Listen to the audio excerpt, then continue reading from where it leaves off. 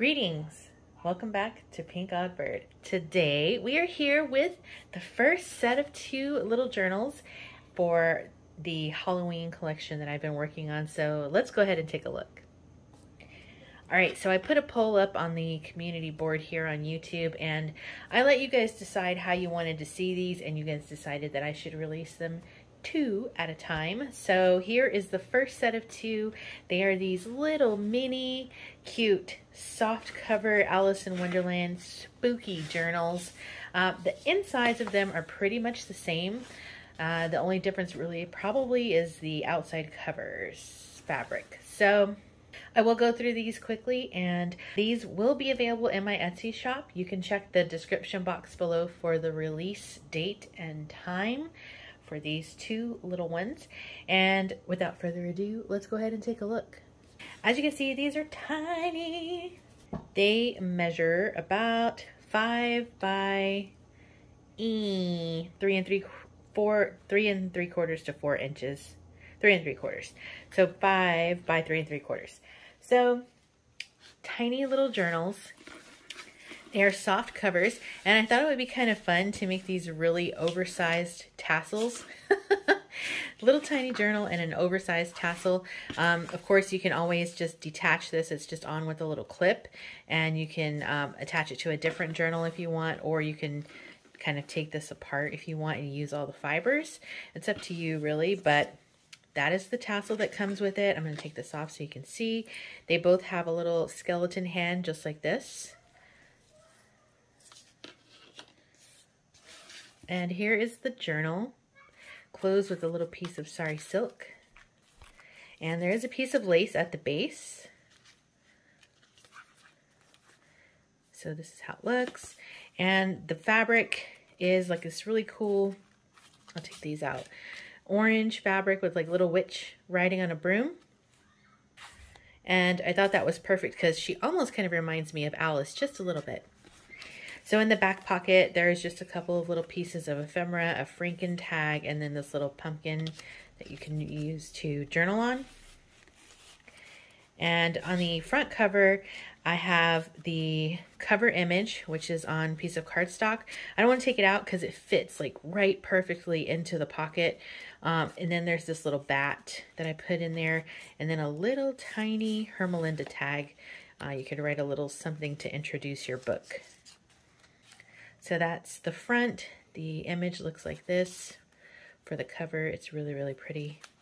So opening on the inside, I have put this little piece here, I popped it in at the front for This Book Belongs To, and you can also write something on the back of that if you want.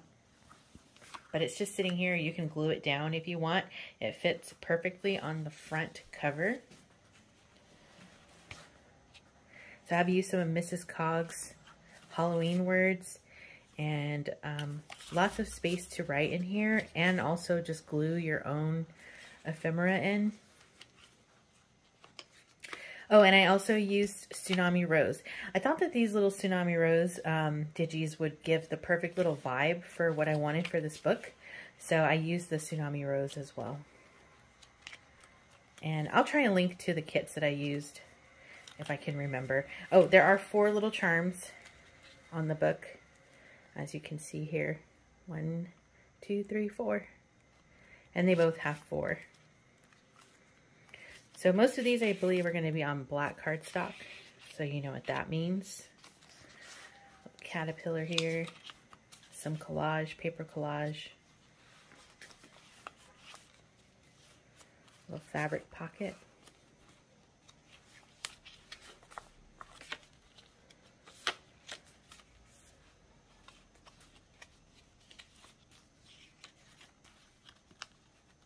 There's another tag in here.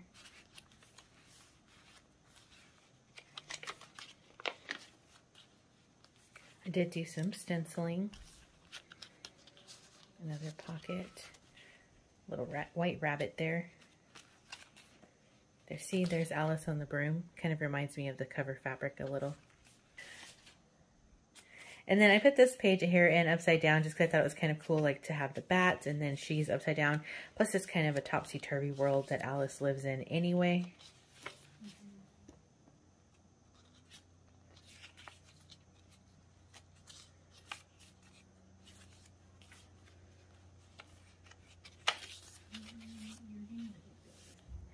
All right, and we've got another tag here and here as well. All right, pocket here.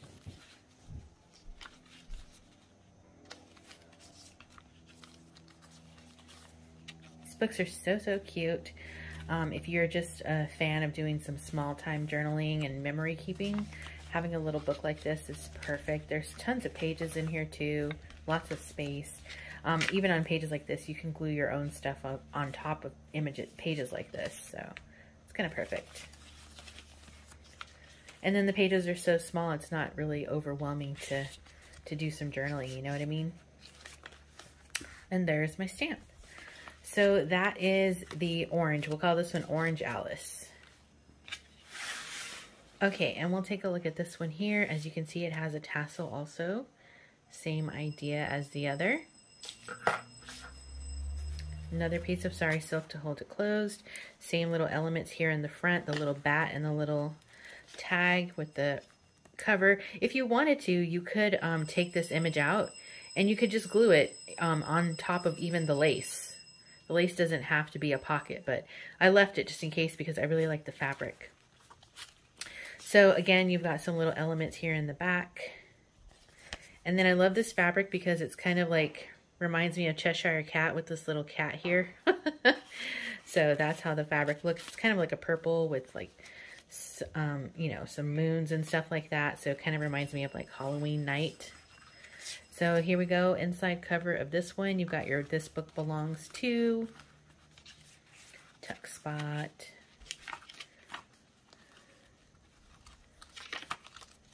Pretty much the same idea as the other. Love that little stamp. Kind of reminds me of the birds that she plays the croquet with. The flamingos.